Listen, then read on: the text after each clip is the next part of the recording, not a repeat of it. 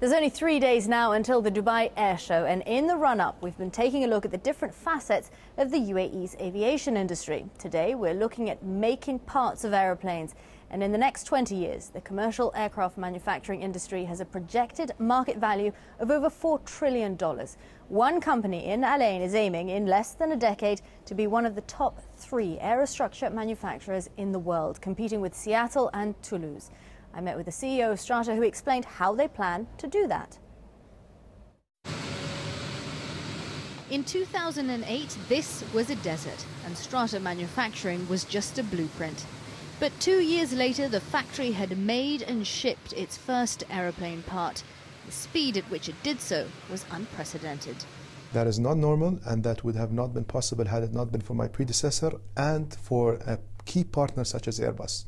This was very important for you to actually build the plant, qualify sections of it while you're continuing to build the remaining parts of the plant, and make sure that within 12 months you ship out your first product. And so, from humble beginnings, Bader and his crew are hoping to grow Strata to compete with the world's biggest manufacturing hubs, and to do so in less than a decade. That is 100% achievable. Al Ain today is the hub that is embracing aerospace, that is inviting various different types of aerospace businesses, whether it is MRO, whether it's manufacturing, whether it's the assembly of a UAV aircraft. This is all happening in Al Ain. We are positioning anchor projects such as Strata to grow and then obviously invite the supply chain to relocate nearby. So we see Al Ain by 2030 to be a flourishing hub that is on par with growing hubs such as Toulouse and Seattle. At the moment, Strata focuses on making primary structures that go on the wings of an aeroplane.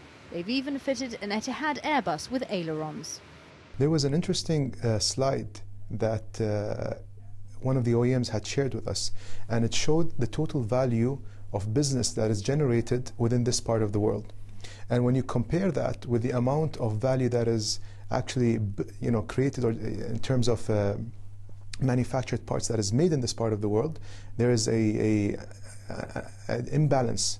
And what the OEMs are trying to do, they're trying to create a little bit more balance by shifting some of that work closer to where the business is. And it creates obviously jobs, opportunities, so it's not only about buying aircrafts, but it's more of an economic play. Aeroplanes are traditionally made of metal, but more and more the trend is towards composite material, which is what they work with here. And while they focus now on primary or more simple structures, the key to Strata's growth is developing the type of parts they work on. Strata was created to become a top 3 manufacturing facility by 2020. To become a top 3 manufacturing facility, you have to get into complex parts, into strategic parts of an aircraft, and participate with the aircraft in actually designing that part for them, such that if the aircraft is not sold, you don't get paid. You become a risk-sharing partner with the aircraft to make sure that the success of the aircraft and the success of that part on that aircraft are convince the airline that that is the right product for them. We want to focus on wing movables, and we want to focus on the empennage, the tail of an aircraft. So we will see that we will try to capitalize and leverage all our learnings into those main 2 areas of an aircraft. Strata is part of the Nebras Al Ain Aerospace Park that will be finished in 2020. It's all part of a plan to diversify the Emirates' economy away from agriculture and the UAE's economy away from hydrocarbons. And one of the most crucial parts of Strata is this, the workforce. The people of Al Ain who have embraced working in the factory so wholeheartedly.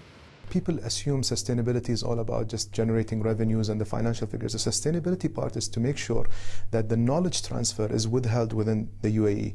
And what we've been very fortunate about is that a lot of UAE nationals, specifically women from Al Ain, have embraced this business to be part of a national objective or a national vision for the country.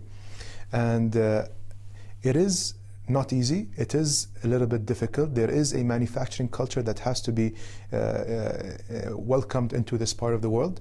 However, I can tell you that each one of them has taken this as a